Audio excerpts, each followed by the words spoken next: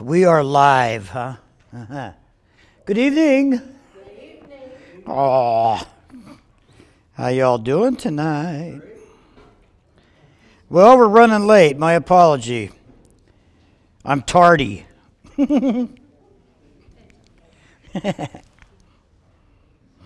Anyway, good to be with you.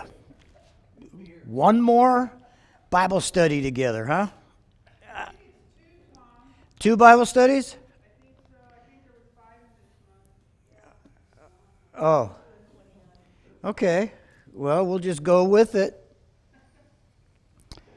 All right, you guys. We're going to continue our study this evening in the book of Samuel, Second Samuel. So if you want to open your Bibles there, we'll get started just since we are running late.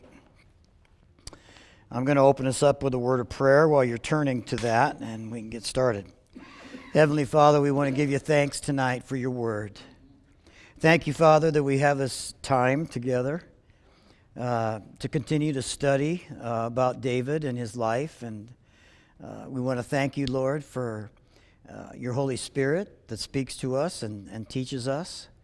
Lord, we want to glean those nuggets of truth that you have for us this evening in your word, the things that you want to speak to our hearts, Lord.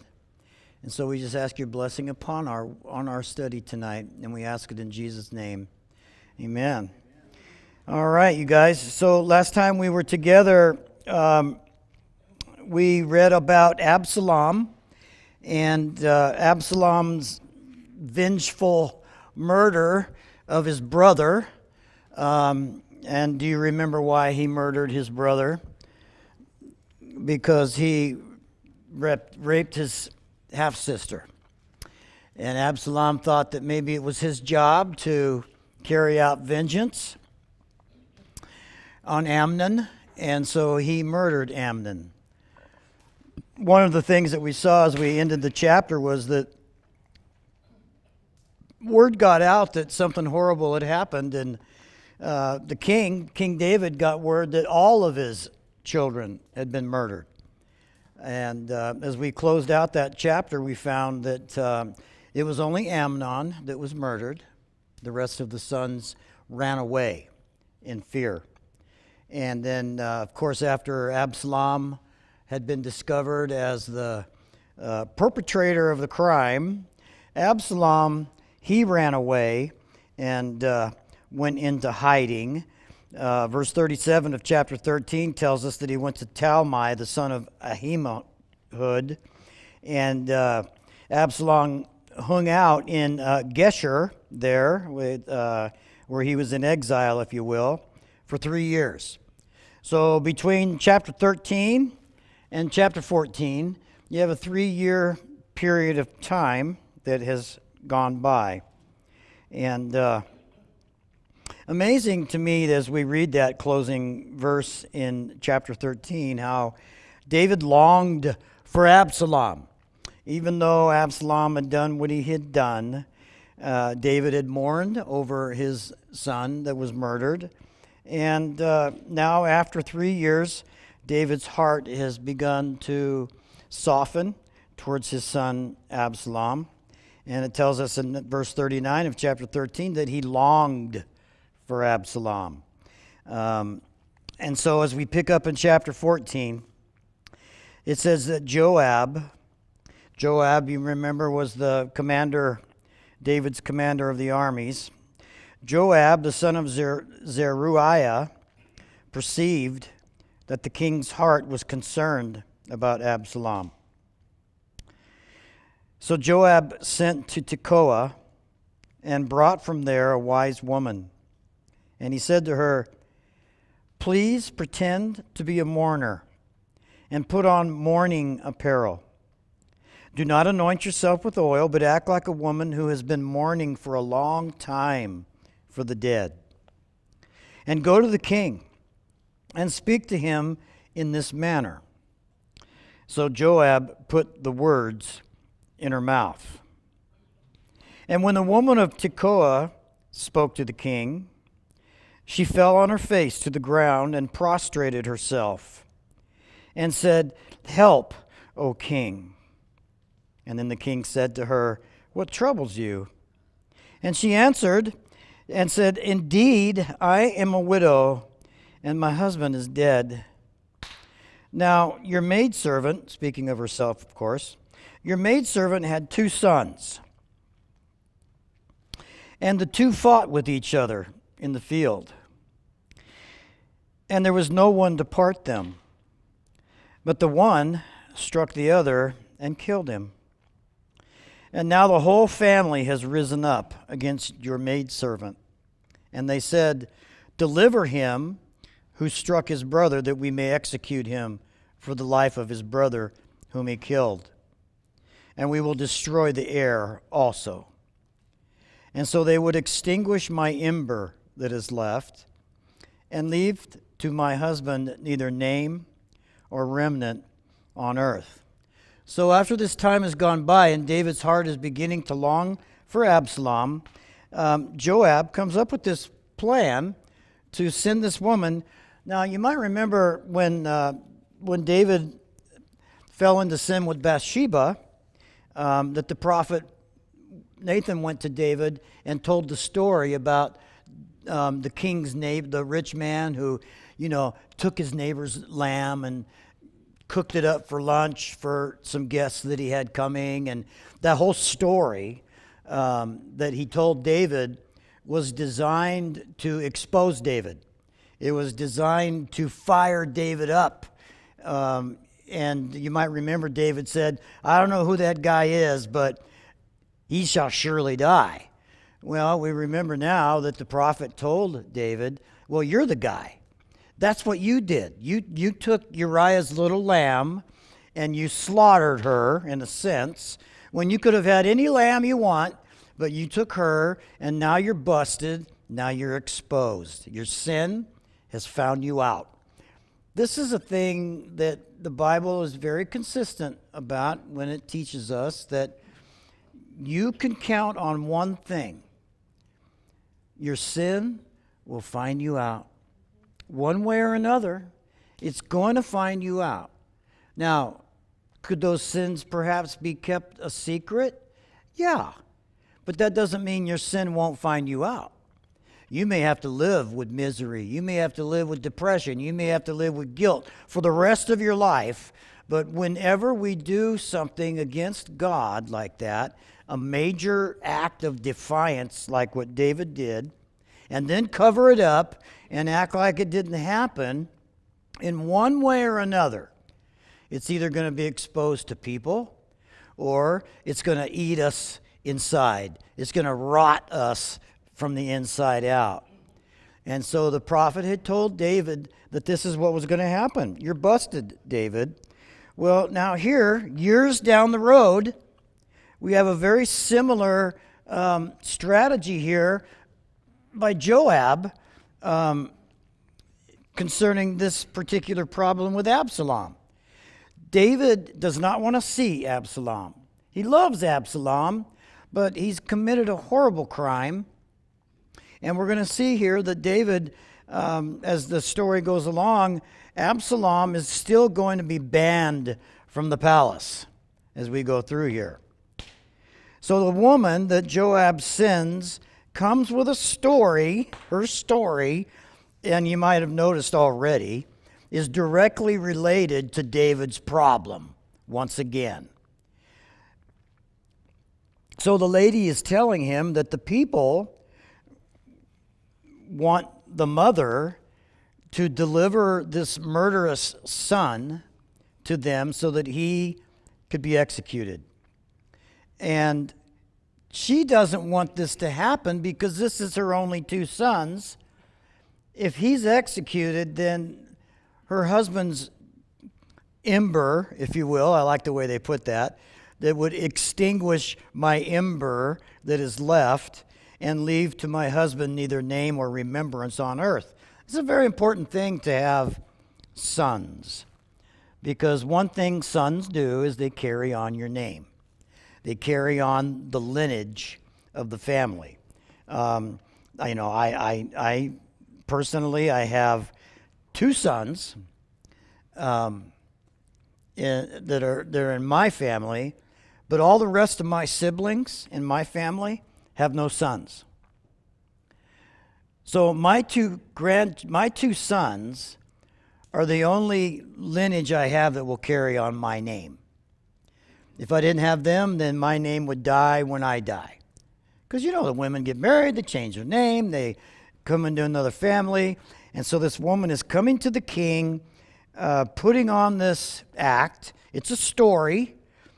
Joab put words in her mouth, rehearsed it with her, and actually had her disguise herself to come before the king.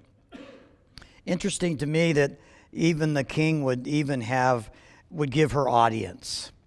So it still speaks a lot about David, this very, very troubled woman coming to the king, falling on her face, crying out for help, and David's heart is softened towards her and wants to know what is troubling her so much. And so in verse 8, after she tells her story, the king said to the woman, "Go to your house, and I will give orders concerning you." And so the woman of Tekoa said to the king, "My lord the king, let the iniquity be on me and on my father's house, and the king and his throne be guiltless." I don't want you to step out beyond your reasonable ability. I don't want your name to be tarnished because of this incident. So however it pans out, I will take the blame so that you, as the king, will not be held guilty for any of this. So the king said, and this was his answer to her, "Whoever says anything to you, bring him to me, and he shall not touch you anymore. If anybody messes with you, they're messing with me. Bring him to me," David said, "and I'll deal with it." And she said, "Please let the king remember the Lord your God, and do not permit the avenger of blood to destroy anymore, lest they destroy my son." And he said, "As the Lord lives, not one hair of your son shall fall to the ground." Now, David doesn't know it, but he's actually speaking of his own child here. So, did you know that in Israel, in their justice system, there were cities that were established in Israel, communities, and they were called cities of refuge. So, let's say today you were intoxicated and you were driving a vehicle and you hit somebody and you took their life. You didn't do it on purpose. You didn't do it with malice. You didn't go out and intentionally bring harm to them. Now, if something like this would have happened in the time of David in Israel, that person who would have, well, even if they would have gotten like in a fight or something and he accidentally killed his opponent, but he didn't mean to kill the opponent, they would be sent to a city of refuge because the law demanded if you kill, then you should be killed. But an accidental death, we would call it manslaughter today, if you will. They had these cities of refuge that these people could run to because according to the law, the families had the right to seek vengeance on the person who took their loved one's life, accident or not. So they would send them to the city of refuge, and they were told, "You'll be safe here. Now, if you ever leave, you're on your own. If you ever try to return home again, you're taking the risk of that family coming and seeking out vengeance on you." And this is what the woman of Tekoa is referring to here when she talks about the avengers of blood. She's telling David, "I'm afraid that the avengers of blood are going to go destroy my son." And of course, David now makes a promise to this woman that her son will be safe. So the woman said in verse 12, "Please let your maidservant speak another word to my lord the king." And he said, "Say on." So the woman said, "Why then have you schemed such a thing against the people of God? For the king speaks this thing as one who is guilty, in that the king does not bring his banished one home again. You're willing to protect my son for what he did in murdering my other son, but yet you have banished your son for murdering your other son. So you're doing the exact opposite of what you're telling me that you'll do for me. Why is that? Why won't you forgive him?" Basically, she's trying to get him to see things in a different light here. "For the king speaks this thing as one who is guilty, in that the king does not bring his banished one home again. For we will surely die and become like water spilt on the ground, which cannot be gathered up again.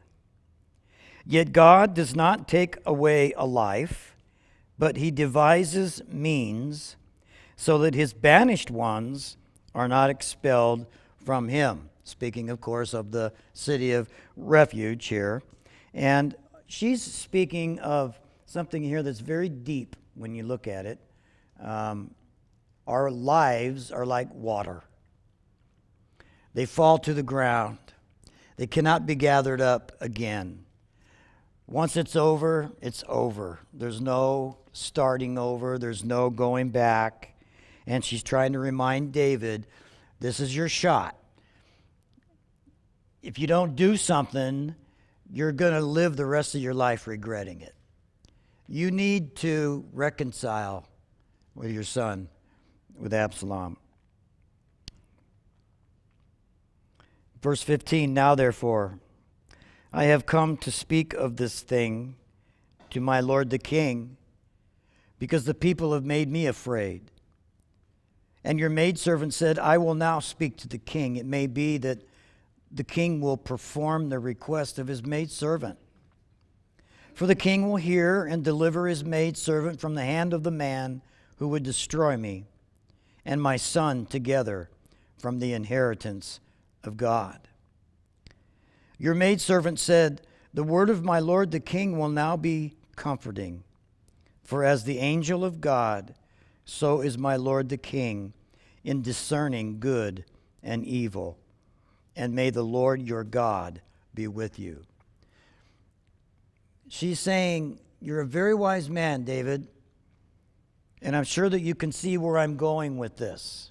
You can see why I'm using this example, because you need to apply this to your own family.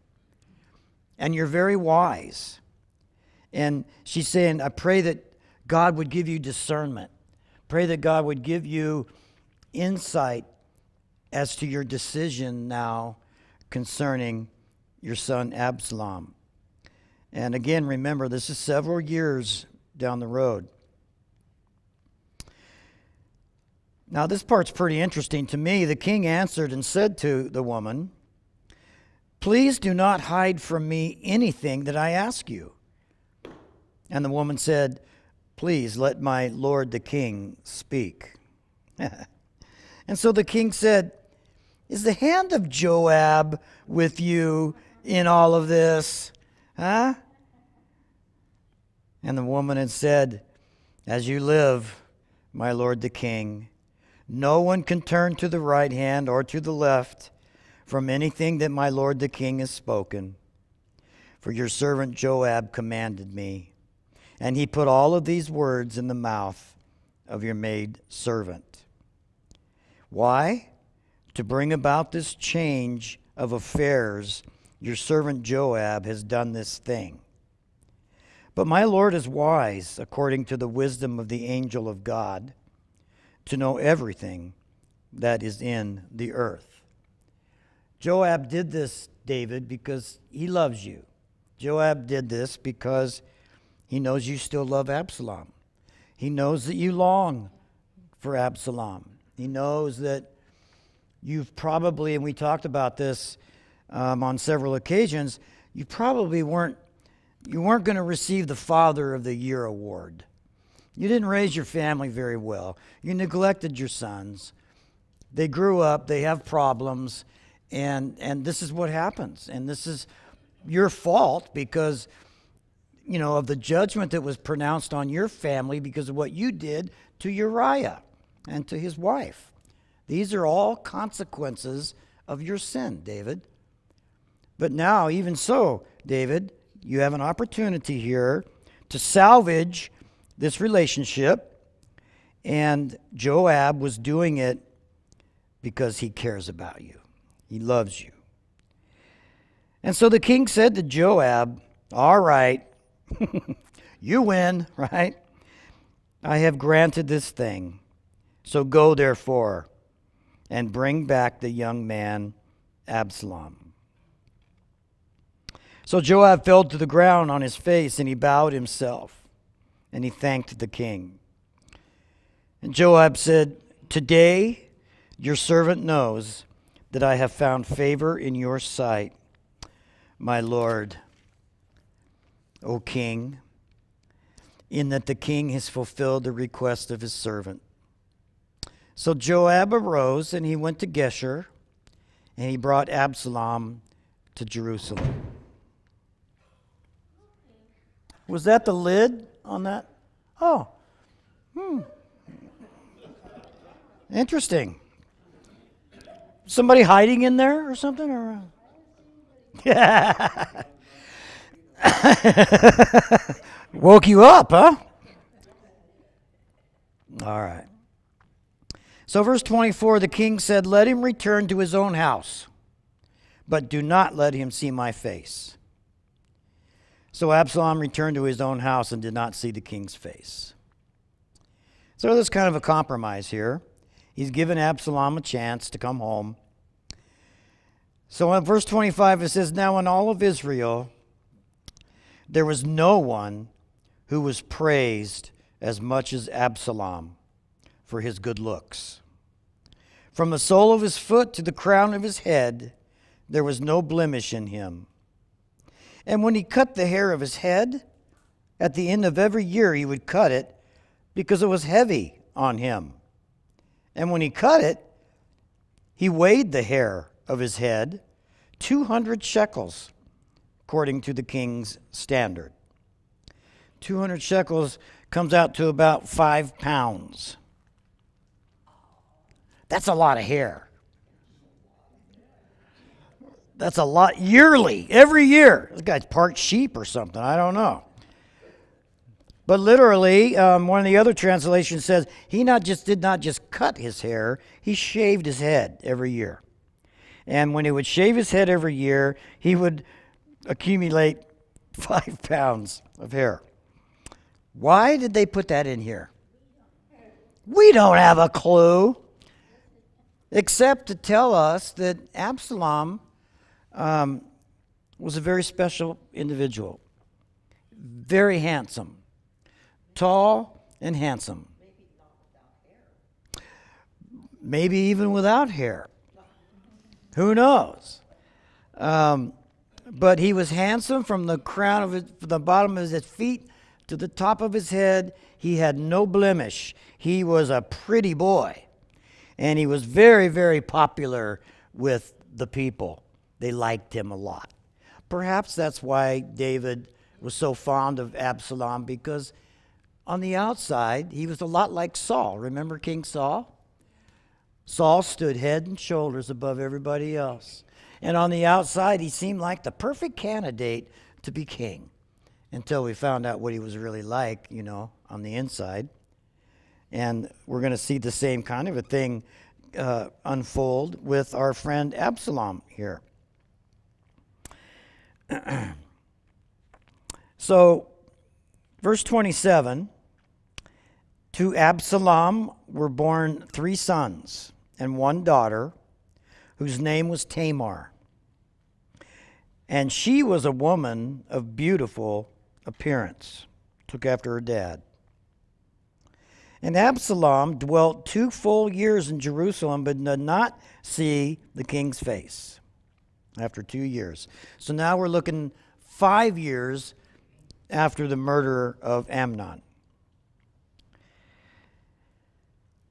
So Absalom sent for Joab and sent Joab to the king, but he would not come to him. And so, this is really weird. And so when he sent again the second time, Joab still would not come to him. And so he said to his servants, "See, Joab's field is near mine, and he has barley there. So go and set it on fire." So Absalom's servants set the field on fire. And then Joab arose and came to Absalom's house and said, "Why have your servants set my field on fire?" Absalom answered Joab, and he said, "Look, I sent to you, saying, 'Come here,' that I may send you to the king to say, 'Why have I come from Geshur? It would have been better for me to just still be there. Now, therefore, let me see the king's face. But if there is iniquity in me, then let him execute me.' So Joab went to the king, and he told him. And when he had called for Absalom, he came to the king. And he bowed himself on his face to the ground before the king. And then the king kissed Absalom. So, a little bit of advice. If you're trying to get someone's attention, don't go burn down their field. Right? This is what he's trying to do. He's the king's son. Even though he's banished, he's still the king's son. He still feels as though he has a lot of authority, and, Joab should be paying attention to him. And so he gets his attention by setting his crops on fire, right? Pretty crazy. How's our time looking, guys? Huh? 10 minutes. Okay, well, we'll just see how far we get. So Absalom is able now to come into the presence of the king, and David kisses him. You would think now that they're going to live happily ever after with one another, right? In perfect harmony. But we're going to find out that Absalom has a pride problem. Absalom has an agenda. He's very, very bitter towards his father David. Even though he's the favored son, he has a problem with his dad. And there's probably a myriad of reasons that Absalom has this struggle with his father. There's a lot of unforgiveness floating around there, huh? There's a lot of vengeance and bitterness floating around in this family. And, as Absalom makes his case to Joab, he's pretty much saying, you know what, I'm fed up with this whole thing. I'm tired of playing this game. If I've done something wrong, then kill me. I'd have been better off staying in Geshur. I was safe there. I had a life there. But yet I came home thinking that I was going to be restored to my father. And of course, that's not the way things are working out. So, doggone it, let's just get on with it and finish it up. Now, do you think Absalom really wants to be executed? No. He's playing on David's emotion. He's manipulating David's emotions towards his favorite son. So he knows that he's using this strategy to get back into David's graces once again. Now, this is a really good picture of how the evil one betrays us. The Bible tells us that he comes as an angel of light. Satan does. That he is an angel of light. He was the shining one That's what really his name. He was one of the shining ones. He was among the same group as Gabriel. He was one of the chief archangels. He was very, very powerful in heaven. And by the way, Moroni wasn't there, if you ever wonder. You know, he's in another book, Moroni, but he's not in the Bible. So, you know, I think Moroni was actually Lucifer, posing as an angel of light, deceiving a man in New Jersey, New York, and who started a church. And the church has become one of the largest churches in the world. And it's called the Mormon Church. And supposedly Moroni is the guy who God sent to Joe to tell Joe, I don't like any of these Christians. I don't like any of these churches. They're an abomination. So Joe, I'm going to use you to establish a real church on the earth. This will be the true church. The church of the Latter-day Saints, the Mormons. Very powerful. Someone's going to hear this and be angry at me, and I'm not apologizing. Because a lie is a lie, a cult is a cult, an impersonator is an impersonator. And the very same thing that Absalom's doing here is the very same tactic that Satan has been using from day one. He appears as an angel of light. He appears as an ally. He appears as a representative of the king, if you will. But he has another agenda. As a matter of fact, he has an agenda of destruction of the king so that he himself might eventually sit on that throne.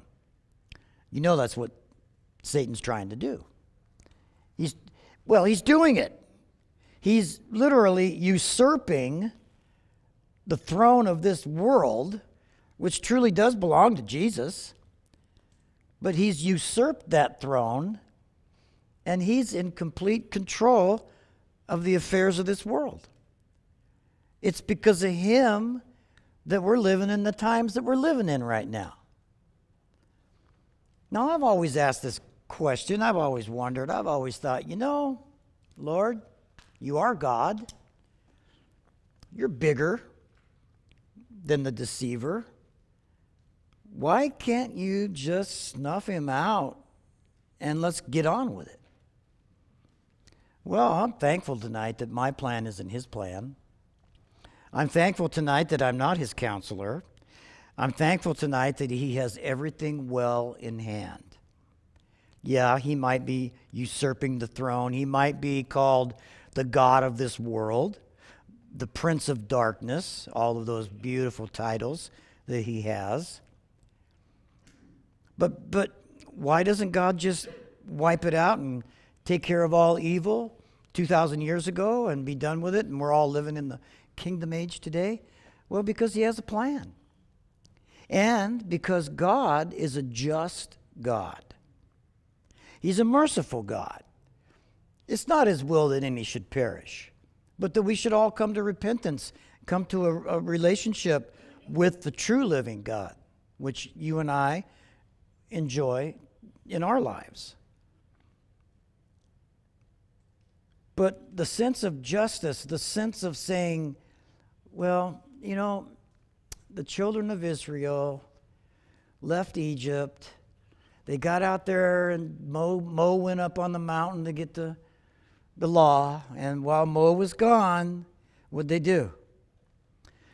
They started worshiping a false god. They made what? They made a golden cow, a bull, if you will. And the bull represented pleasure. The bull represented prosperity of the things of the world, the desires of the flesh. It represented all of those things. It was a false god. How am I going to do this? So I was watching the news this morning, and they were talking about these banks that are failing and all the trouble that we're in financially in our country, in the world. And they were talking about Wall Street, and they were talking about all the big money and all this kind of stuff. And they showed this image that's down there by Wall Street. And it is a golden bull. It's the very same idol that the children of Israel made when Moses went up to get the law. Identical. Now, we look at it and we go, that's because we're bullish. That's because we're a country of prosperity, and that's what it represents. Well, don't you think it's kind of interesting that that system of the bull, the golden calf, whatever you want to call it, how it fails over and over and over again, and it will never, ever truly bring prosperity to our country? That it's an idol, just like what they built at the foot of the mountain there when Moses was up on the mountain. Is there a correlation there? I think so. I think what we're seeing right now, what we're seeing right here, we're seeing a repeat of the same play being given in a different context over and over and over again. Absalom is still alive and well. He's still out there prowling around, and he's still out there scheming, and he's a really good-looking fella. He attracts people. He causes people to be drawn to him. And we're going to see next week that he leads the whole nation of Israel astray and they turn against God's anointed one, who was David. We're going to see that happen. Because I'll tell you one thing, we'll park it right there for now. We sometimes think that the devil's winning. We sometimes think that what can our strategy be? How can we come against this? Do you know that his strategy hasn't changed in thousands of years? He's limited as to what he can do to deceive humanity. He has three things to work on, three tools that he uses. He has the lust of the eyes, he has the lust of the flesh, and he has the pride of life. That's all he's got. He went to Eve with that, and Eve fell for it. She looked at the tree, and it was pleasing to look at, the lust of the eyes. And then he appealed to the lust of the flesh when he said, it's good food too. And he appealed to the pride of life when he said, it will make you like God, knowing good and evil. Those are the very three things that he used to deceive her in the garden. Thousands of years down the road, there's a man out in the wilderness, and he's just been baptized. And a dove has come down and landed upon him, and now he's in the wilderness for 40 days and 40 nights. And who comes along? Absalom, in a sense. And what does Absalom do? What does Satan do? He uses the very exact same three things to try to take down Jesus. He starts off with hunger, my flesh, right? Then he goes with the lust of the eyes. I will give you every kingdom in the world if you'll just bend down and worship me. And then he does the pride of life. He says, hey, why don't you go up to the highest pinnacle of the temple, right in front of everybody, and just do a swan dive off of that thing. And they'll watch you gently light to the ground, and they'll all come and they'll worship you. You're going to be the number one hero of the world if you do that. The pride of life. Now, I know that those are his tactics, and because I know those are his tactics, I have a strategy for battle. I have a strategy to know to look out for those three things coming to me to try to take me down. And believe it or not, he doesn't have all power against us. God has limited him. He's not all powerful. You know, when you hear people say the devil made me do it, that's stupid. The devil didn't make me do it. I fell for the lie and allowed that to happen.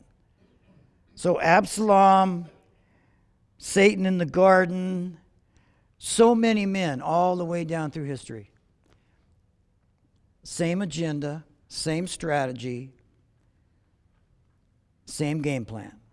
So here we are today, living in this world where we're actually seeing this unfold in a very, very powerful way. So I'm going to go home tonight, and I'm going to say, I'm going to be on the lookout for Absalom. When I get up in the morning, I'm going to wake up and I'm going to know he's out there prowling around. He's going to come at me with the very same things that he's come at mankind with since the beginning of history. But the Bible tells us we don't have to be ignorant of his schemes. That's what the Bible says. I don't have to be ignorant of his devices. I already know what his strategy is. I already know what his game plan is, which gives you and me tonight an advantage over him. He can't take us by surprise, you guys. We just need to be on the lookout. We need to be watching because we're living in a time right now where things are wrapping up. It's not the end of the world. It's just that God is about fed up with allowing man to ruin his creation, and he's going to repo it. He's taking it back for himself. It's not the end of the world. It's going to be the ushering in of a new world, right? The way God originally intended that to be. That's where we are tonight. So that's why it's important for me talking to you about these things, that we're not just looking at this as some really cool story in the Bible, isn't it? No, it's much more than that.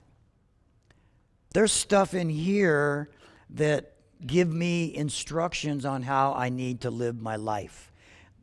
It gives me a strategy to know how to be on the lookout for the wiles of the devil. And to know that tonight he has nothing in me or you. We belong to God. We belong to Jesus. We've been bought and paid for. We are his prized possession. Right? That's what I want you to go out of here with tonight. Knowing that. I think it's great that we're living in the times that we're living in. It's not easy. It's very heartbreaking to see the depravity and the sickness of the world. But at the same time, it's encouraging to know that, like Jesus said, these things must come to pass. And then the end. It has to happen this way. God's not on vacation. He hasn't forsaken us. And I do believe that it's wrapping up right before our very eyes. Now, will we all be walking the planet and breathing oxygen when that trumpet blows and the bride goes up to be with the groom? I hope so. Right? We all want to experience that. You know, the Bible tells us, some of us, if we live through that, we won't taste death. We won't die. We'll just, boom, be changed. That sounds pretty good to me. Right? But at the same time, here's the other side of that coin. How many of our loved ones, how many people are there that we know that we still want to see them come to Jesus? And we know that when the bride is removed, the Holy Spirit goes with the bride, and all hell is going to break loose on this earth. There will be no more restrainer. When we're gone, he'll go with us.